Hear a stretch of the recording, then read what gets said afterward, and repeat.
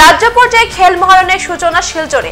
শনিবার শিলচর ডিএসএ ময়দানে রাজ্য পর্যায়ে খেল মহারণের শুভ উদ্ঘাটন করা হয়। রাজ্য পর্যায়ে খেল মহারণের শুভ উদ্ঘাটন করেন সাংসদ রাজদীপ রায়, কৌশিক রায়, বিধায়ক দীপায়ন চক্রবর্তী, জেলা শাসক রোহন কুমার ঝা প্রমুখ।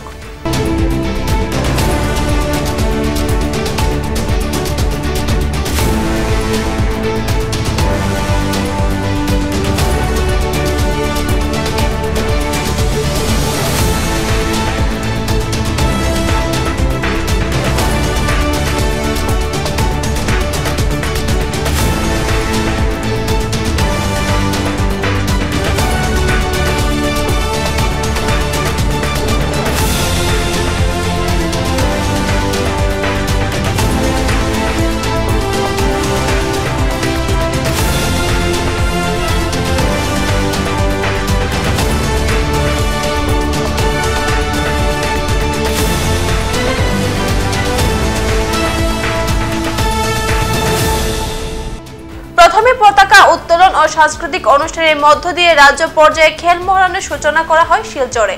বক্তব্য রাখতে গিয়ে বক্তারা আসামের মুখ্যমন্ত্রী ও প্রধানমন্ত্রীকে কৃতজ্ঞতা জ্ঞাপন করেন, কারণ গ্রাম ও শহরের থেকে ছেলে মেয়েদের প্রতিভা বের করার লক্ষ্যে খেল মহারণ অনুষ্ঠানের আয়োজন করেছেন।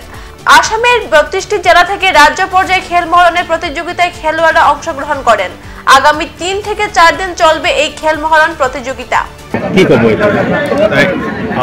আমার দেশের প্রধানমন্ত্রী নরেন্দ্র মোদী আর অসম প্রদেশের মুখ্যমন্ত্রী ডক্টর হিমন্ত বিশ্ব শর্মার দূরগামী চিন্তাধারার ফলে আমার খেল জগতৰ লগত মানে ৰাজনৈতিক যিবোৰ পলিচিজ আছে এমেলগামেট কৰি স্টেট ক্ৰাফ্টক এমেলগামেট কৰি আজি ৰাষ্ট্ৰৰ পৰা ষ্টেটৰ পৰা খেলৰ যিটো জগতৰ লগত যি ইক'চিষ্টেম আছে তাত মানে বঢ়াবা দিয়াৰ কাৰণে আমাৰ চৰকাৰে চিন্তা চৰ্চা কৰিছে।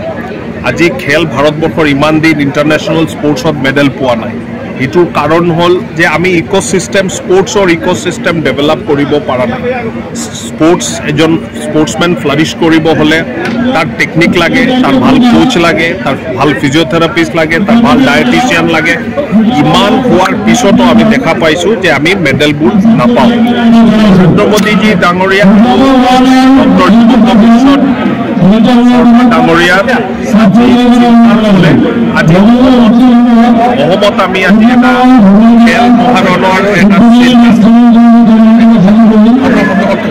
খেল মহাৰণৰ এটা প্ৰক্ৰিয়া আৰম্ভ হৈছে আৰু যিটো নেশ্যনেল লেভেল স্পৰ্টছ হয় তাত ষ্টেট লেভেলৰ যিটো খেল মহাৰণটো আজি শিলচৰত আমি উদ্বোধন কৰিলোঁ। আমি আশা ৰাখিছোঁ যে 32টা জিলাৰ পৰা অহা আমাৰ ইয়াৰ খেলুৱৈ আণ্ডাৰ ল'ৰা ছোৱালী যিবোৰ আছে তেখেতে ভালকৈ খেলিব আৰু বেষ্ট টিমটো জিকিব। আৰু মুখ্যমন্ত্ৰীৰ যিবোৰ চিন্তা আছে যে আমাৰ অসমত এটা স্পৰ্টছৰ ইক'চিষ্টেম ডেভেলপ কৰাৰ কাৰণে ডেট ইক'চিষ্টেমটো ডেভেলপ কৰাৰ কাম চলি আছে। ৰিজাল্ট আমি এদিনত নাপাওঁ, কিন্তু আমি ইনিচিয়েল মানে স্পাৰ্কছ আমি দেখিছোঁ।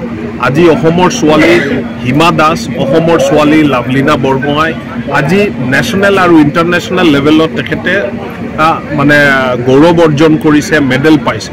তো মই আশা ৰাখোঁ যে এই যে খেল মহাৰণৰ যি প্ৰক্ৰিয়া অসমত হৈ আছে মুখ্যমন্ত্ৰীৰ নিৰ্দেশত, মুখ্যমন্ত্ৰীৰ চিন্তাধাৰাত, মই ভাবোঁ যে আগামী দিনত উই উইল বি প্ৰডিউচিং আমি ভাল মেডেল হোপছ অফ আসাম। আমি এই খেলৰ মাজতে এথলেটিক্স হওক, বক্সিং হওক, ৰেচলিং হওক, যিকোনো স্পৰ্টছ হওক, এই স্পৰ্টছত আমি এটা ইক'চিষ্টেম ডেভেলপমেণ্টৰ जो हमारा इवेंट है खो-खो जो स्टेट लेवल सिलचर में स्टार्ट होने वाला है 2 तारीख से 5 तारीख तक की इवेंट होगा।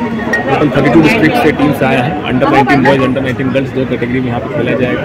5th को ग्रैंड फिनाले होगा जिसमें हम लोग शाम को एक अच्छा क्लोजिंग सेरेमनी करेंगे। तो आप लोग सबको इसके लिए आमंत्रित करना चाहते हैं इसी माध्यम से। और हम लोग मतलब एक तरह से we are lucky to be hosting one of the 5 events and this is a matter of pride for us. And from the side of Kachar, from the side of Kachar District Administration, from the side of Kachar residents, we welcome all the contingents, all the technical people, all the playing sports persons, and we wish them best and with the best in game. and made sportsmen spirit. How much player participate in this tournament? In this What are the tournament, arrangements we have for approximately 760 participants. What are the arrangements made for Arrangements have been made for their fooding, lodging, and the local transport. Those who have come with their own buses, they are using their own buses. Those who have come by trains, we are giving them vehicles for local transport. And official, how much official has come? Officials 132, if I'm not wrong. And district?